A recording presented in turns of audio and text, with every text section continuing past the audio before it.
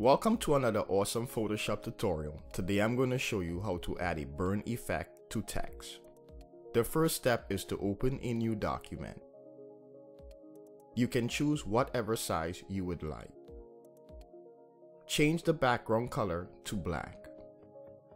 After creating the new document, the next step is to type some text.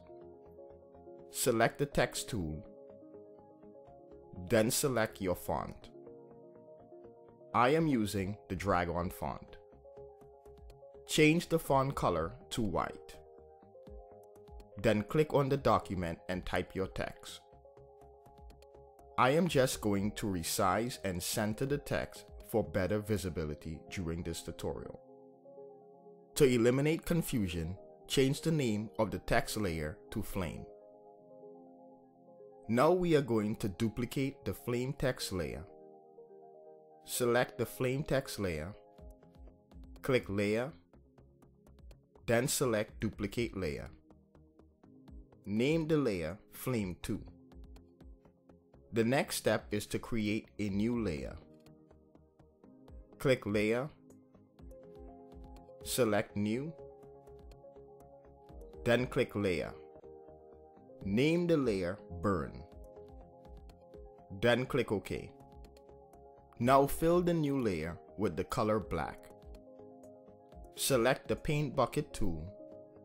Make sure the background color is set to black.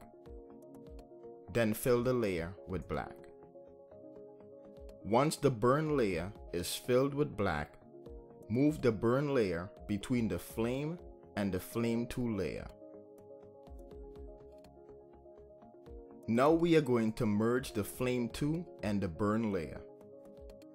Select the Flame 2 layer, click Layer, then click Merge Down. The next step is to rotate the burn layer.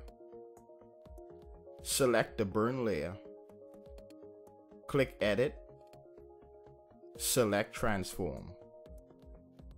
Click Rotate 90 degrees counterclockwise. With the burn layer still selected, click Filter, select Stylize, click Win. Use the default settings and click OK.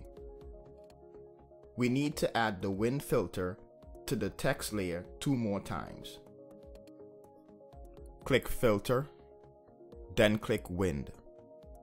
Then repeat the process 1 more time. After you finish applying the Wind filter, we need to rotate the burn layer. Click Edit, select Transform, click Rotate 90 degrees clockwise. The next step is to add a Gaussian blur. Click Filter, click Blur, click Gaussian Blur, change the radius to 2 pixels, then click OK.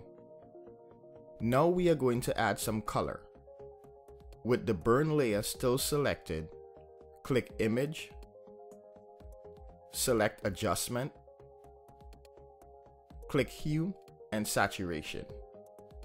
On the Hue and Saturation menu, check Colorize, enter 0 for the hue, 100 for the saturation, and 0 for the lightness. Then click OK. After adding the color, we are going to duplicate the burn layer. Click Layer, then click Duplicate Layer. Leave the layer name as Burn Copy and click OK. Select the Burn Copy layer. Click Image, select Adjustment, click Hue Saturation. On the Hue Saturation menu, check Colorize, enter 38 for the hue, 100 for the saturation, and 0 for the lightness. Then click OK. With the burn layer still selected, change the blend mode to Color Dodge. The burn copy layer should still be selected. Click Layer, then click Merge Down. After merging the burn layers, move the flame layer above the burn layer. Next, we are going to change the text in the flame layer to black. Select the flame layer, click the horizontal type tool, go up to the text menu and change the color to black. After changing the text color, click the layer style icon, select Inner Glow, enter the following settings. Change the blend mode to screen, change the opacity to 75%, noise should be 0. Click the glow color and use the following color hex code, FF7600. The choke is 0, the size is 9, the range is 50%. Once you finish entering the settings, click OK. Now we are going to add some direction to the flames. Select the burn layer, click Filter, then click Liquify. The Liquify settings will come up. Select the Twirl Counterclockwise tool. Under the brush tool options, set the brush size to 100, set the density to 100, set the pressure to 100, set the rate to 60. Now take the brush and move it over the top portion of the text in an upward motion. If you are not happy with the direction of the flames, hit the Restore All button and start again. Once you are happy with the flames, click OK. There you have it, we just applied a burn effect to text.